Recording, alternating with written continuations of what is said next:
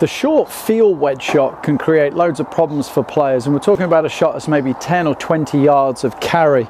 And there's a couple of key factors we really need when we're playing the shot. I think the first thing is no divot. Okay, if we're creating a divot on this shot, that tells me angle of attack's too steep, that leading edge is digging into the ground. We're looking for shallow contact, so that would indicate we don't want hardly any wrist motion, and certainly no bending and shortening of the arms here during the stroke. So what we want to get you to do, a couple of things. Number one, in your setup, feel like that left wrist is already slightly uncocked. You'll almost sense that your club is sitting slightly on its toe.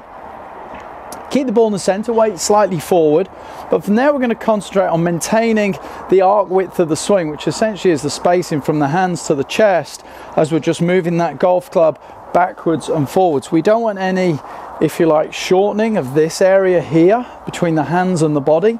We want to try and maintain that at a constant backwards and forwards. So minimal wrist action, just feeling that the arms are moving the club backwards and forwards, that left wrist uncocked to start with, and just a little bit of body rotation through the shot. They can almost just sense the club just very lightly skimming the floor down there. I don't want the club digging in at any point. And this ball's going to be stopping more because of the trajectory than it is because of the spin you're going to impart on the ball. So it will look like a slightly higher launch shot.